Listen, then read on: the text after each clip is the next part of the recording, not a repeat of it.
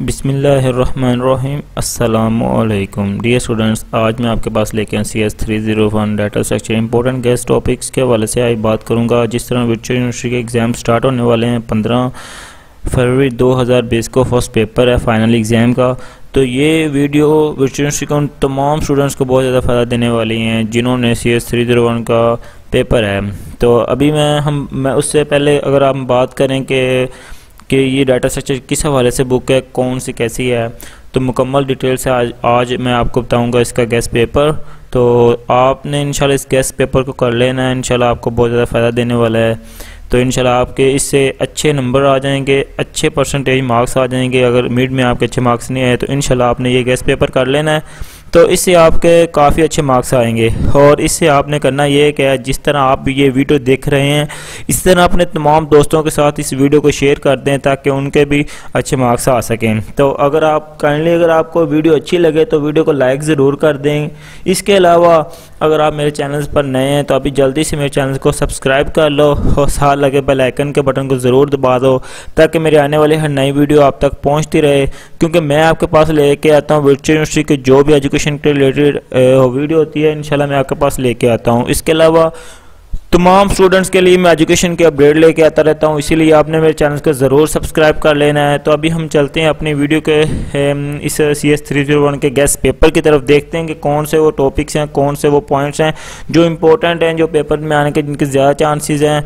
और इसी तरह इंशाल्लाह आपको बहुत ज़्यादा बेनिफिट होगा, इसीलिए आपने चैनल को सब्सक्राइब कर लेना है। तो अभी देखते हैं सबसे पहले जो नंबर पर जो है AVL tree balancing on insertion and deletion, ठीक है। इस क्वेश्चन को जो इसके टॉपिक्स है इसको आपने अच्छी तरह कर लेना है। इसके बाद है हफमैन इनकोडिंग है, ये भी एक टॉपिक्स जो है उसके अंदर बुक के अंदर आपने वहाँ से स्टडी कर लेना है। इसके बाद है प्रॉपर्टीज ऑफ बाइनरी ट्रीज, जैसे आपने इसको ट्रीज किया। इसके बाद है बाइनरी ट्री प्रॉपर्टी, इसको आपने अच्छी तरह कर लेना है। इसके बाद है इसकी डेफिनेशन है, a binary tree with an internal nodes has 2 n links n-1 links to internal node and n+1। इसके बाद है लिंक्स टू एक्सटर्नल नोड्स।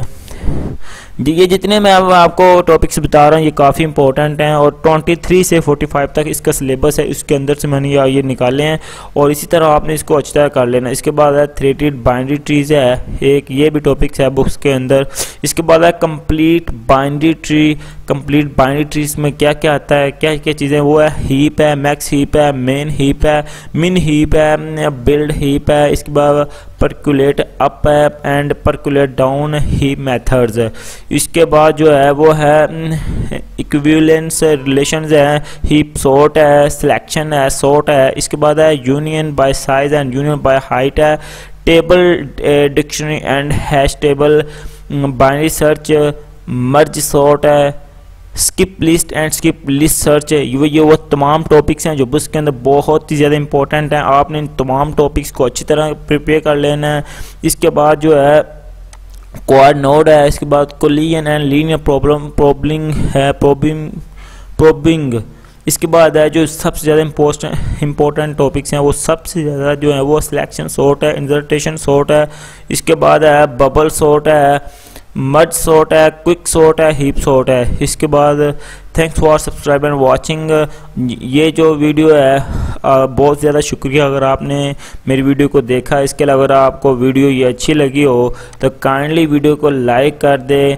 इसके अलावा जिस तरह आपने ये वीडियो देखी आपको इंशाल्लाह बेनिफिट बहुत ज़्यादा हुआ। इसी तरह मैं चाहता हूँ कि दूसरे तमाम स्टूडेंट्स का जिस तरह एग्ज़ाम स्टार्ट होने वाला है मैं चाहता हूँ स्टूडेंट्स के साथ इसको शेयर कीजिएगा ताकि वो भी इसकी प्रिपरेशन कर लें, ठीक है।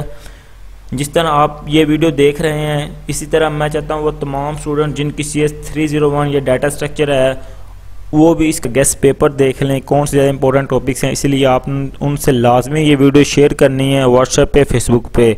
इसी तरह मैं आपके पास इंशाल्लाह नए बाकी बुक्स का भी गेस्ट लेके आऊँगा, तमाम एजुकेशन के अपडेट लेके आऊँगा। इसीलिए आपने मेरे चैनल को काइंडली ज़रूर सब्सक्राइब करना। अगर आप सब्सक्राइब कर लेते हैं, लाइक करते हैं मेरी वीडियो को, मुझे बहुत ज़्यादा खुशी होती है। ओके, थैंक यू, अल्लाह हाफिज़। हम मिलते हैं एक नई वीडियो के साथ, एक नई एजुकेशन की अपडेट के साथ। तब तक के लिए अल्लाह हाफिज़।